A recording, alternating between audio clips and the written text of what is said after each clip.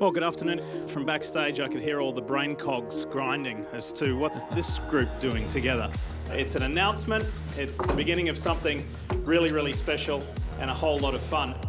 We're excited to partner with Rick Hendrick and his organization and Chevy and Goodyear and to have NASCAR come back to Le Mans.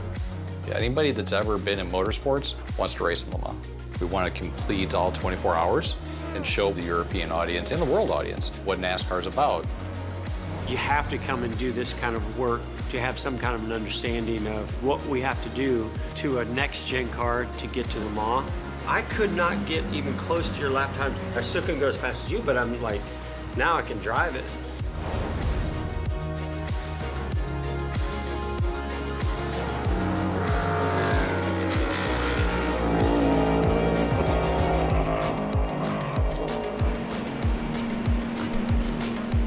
So everything here back will kind of be our regular radiator. Yep. Okay, I gotcha.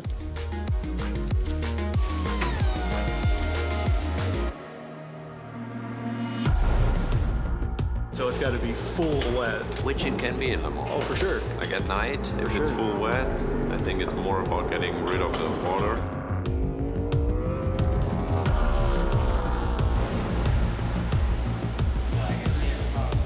And there's plenty of buttons.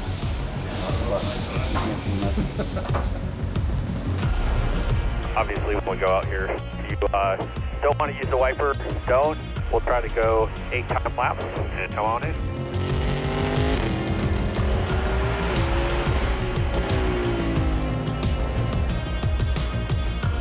You think of stock car racing, it's got a frame and they just put a body on it and go racing. And when you walk around here, you see the intricate detail in every car. It's awesome.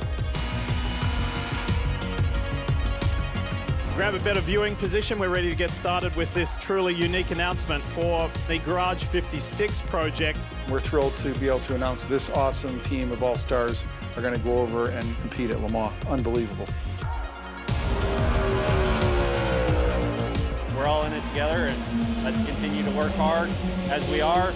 I know it's a long process and a short amount of time. It's truly going to be something special.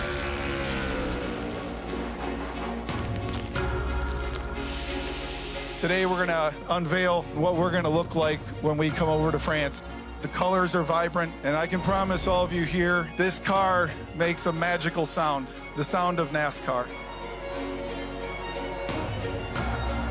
We're taking a car that was never designed to be an endurance racing sports car to this 24-hour simulation test with the intent of finding weak points.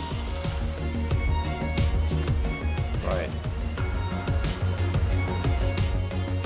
I'll tell you something my dad told me a long time ago. He said, you're never done working on a race car, it's just time to go race.